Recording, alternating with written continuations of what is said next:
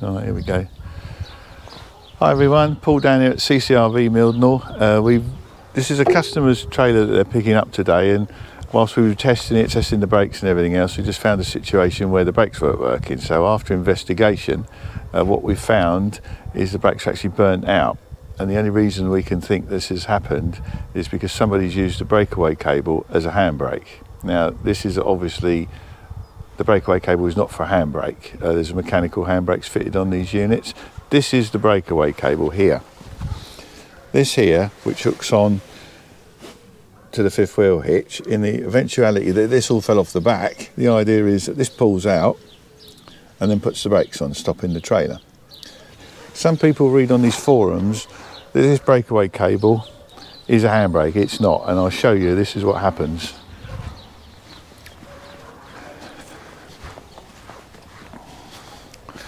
What we've got down here is these are the old brakes that were burnt out. The magnets are actually burnt out, so luckily enough we had a new set in stock, so we're actually completely putting new sets on there. They're 12-inch brakes, so this customer, luckily enough, has got a complete new set of wheels.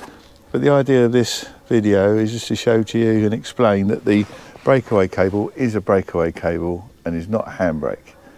Okay, we're down at the front of one of the Rockwoods here, and I'll just show you exactly how the breakaway cable works. Right, this piece of metal cable here hooks up onto the back of the buck, either on the hitch or somewhere in the back of your truck, and that in turn is hooked to this.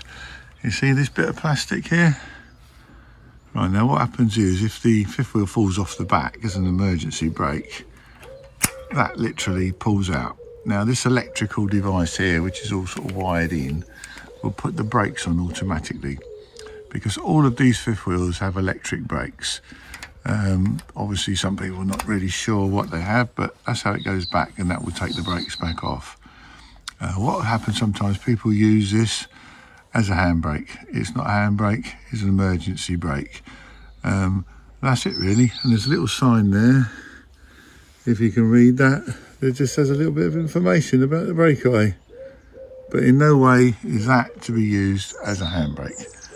That is why we fit mechanical handbrakes. So, a little tip for everybody: if you like these videos, don't forget to sign up. Thanks a lot.